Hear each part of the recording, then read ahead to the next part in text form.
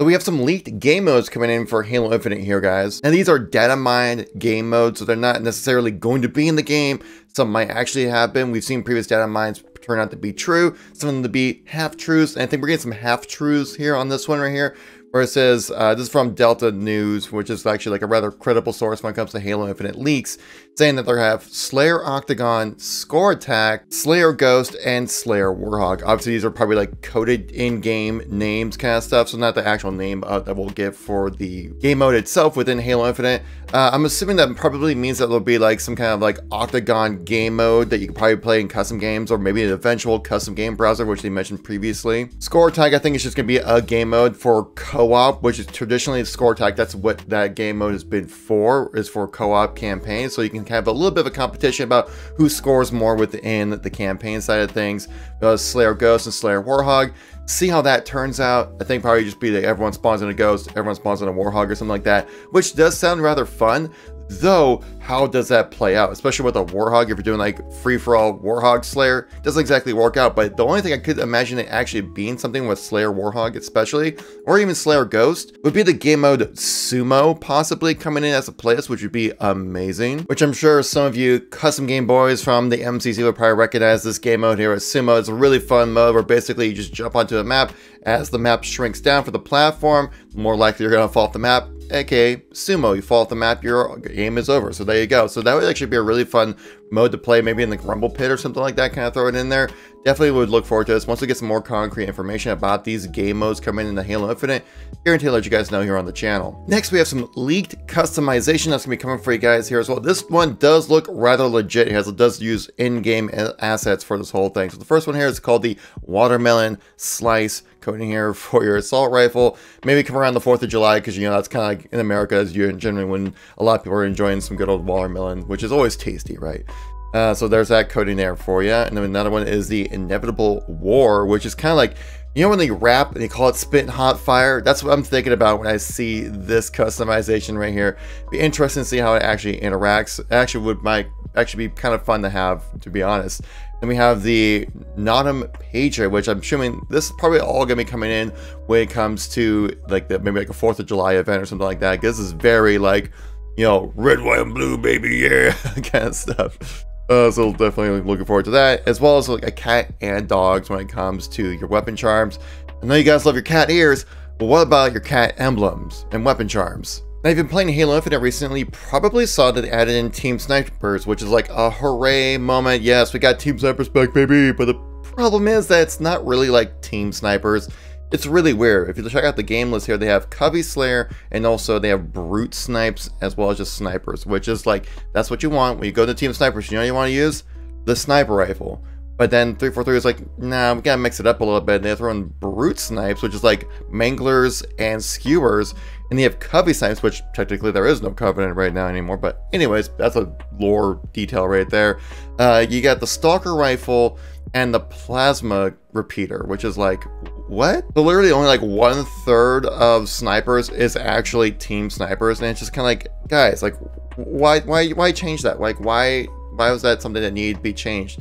It seemed totally fine previously. Just give us Team Snipers. And then, like, if you want to have some more variations, I don't know, make some sniper variations instead when it comes to the weapons, instead of just like bringing some game modes that people don't really want to play. Just another really odd decision made by 343, because like when you think of Team Snipers, this is not what I think of. I can see the Skewer one being kind of fun because the hitting shots with the Skewer is just super satisfying and fun. But the Covey one, man, it's like the Stalker Rifle and also the Pulse Carbine, which the Pulse Carbine in Halo Infinite is basically useless.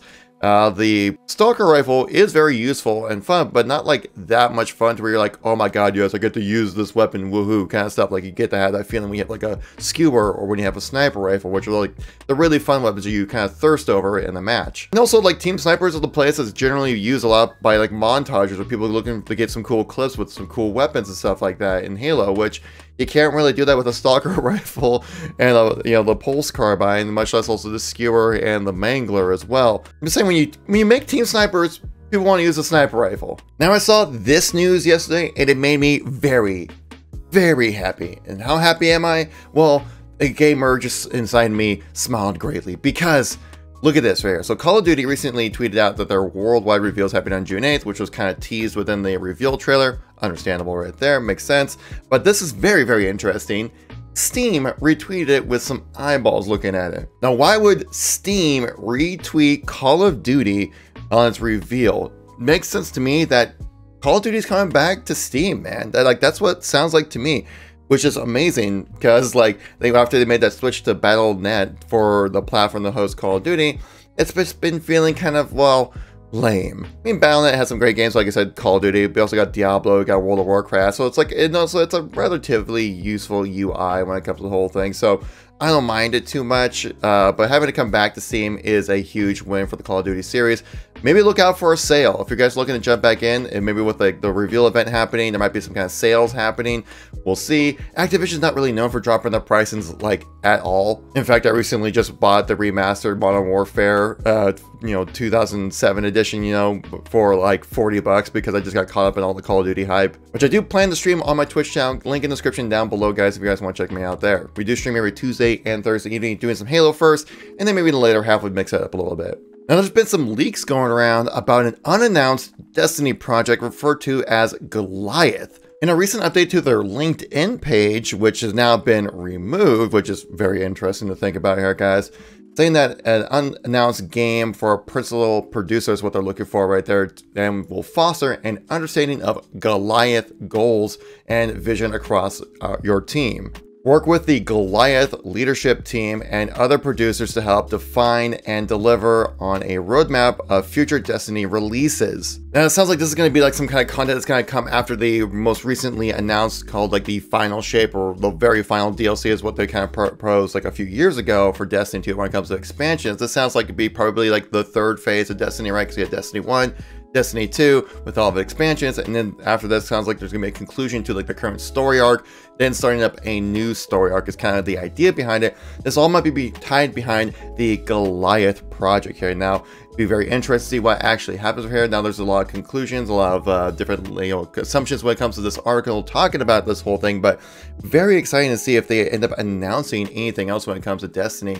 I don't expect to hear any kind of hardcore information about Goliath when it comes to what's going to be involved with the DLC or something like that, because I think they're still just super focused on the current roadmap of Destiny 2. Which the last big roadmap we heard about was when they announced Beyond Light, then they had the Witch Queen, and then the Lightfall, which was the working title at the time to release at these time frames. Obviously, COVID kind of shifted things a little bit right there.